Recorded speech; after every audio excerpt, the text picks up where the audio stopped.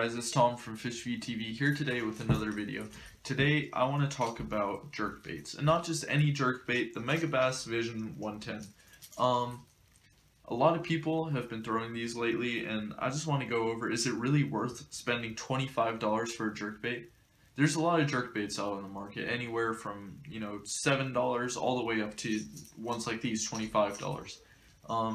I've never really thought it was worth it to go all the way to the Megabass Vision 110s. One thing in particular is just the price, and there's a lot cheaper ones out there on the market that I've been doing really fine with. But why don't we just go over why these are so expensive?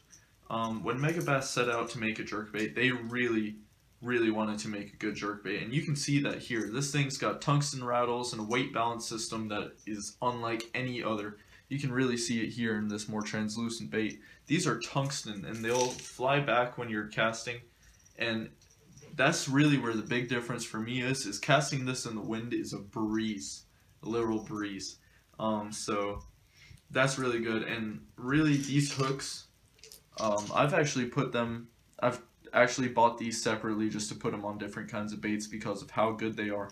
These baits, as you can see, they've been heavily used, not by me. I actually found these, but these hooks are still going really strong, and that's really good. You get 3, of course, and really, these are all really good components of the bait, but really where it's at is the lip design, in my opinion. You can find a lot of baits just like this out on the market, but none are really as responsive as this one. One reason for that, I think, is really just this cup and in the bill right there, as you can see. And really what that does, it just makes it more reactive and off to the side.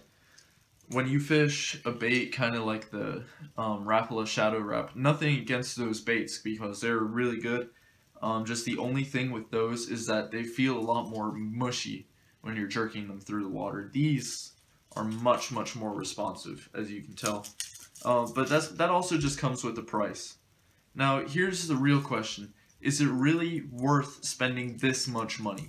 And if you ask me, it depends on the way you fish. When I fish jerkbaits, I fish around riprap. These bills are the worst things to fish around riprap, and I'll tell you why. They break off very easily. So if you live up north and fish for smallmouth, suspended, this is a great bait. But if you don't, there are other baits that are really good for fishing rock and that kind of stuff. Here's one of my favorite jerkbaits of all time. This is a Lucky Craft Slender Pointer. It retails for about $18, which is pretty high on the price line of these, but really it's a smaller bait, first of all, but really if you look at this bill, you've got more like a circuit board type of bill, and this thing likes to bend. It will not break when you get it stuck in dirt or rock or anything like that. And you still get fairly sharp hooks and all that, so the components are good. So would I ever personally buy the Megabass Vision 110s?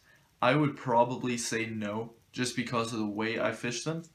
The way I fish jerkbaits, and there's a lot cheaper options. But if you like quality, if you like JDM, that's definitely the right way to go. Very well-made jerkbaits, but so is something like the Lucky Craft Slender Pointer.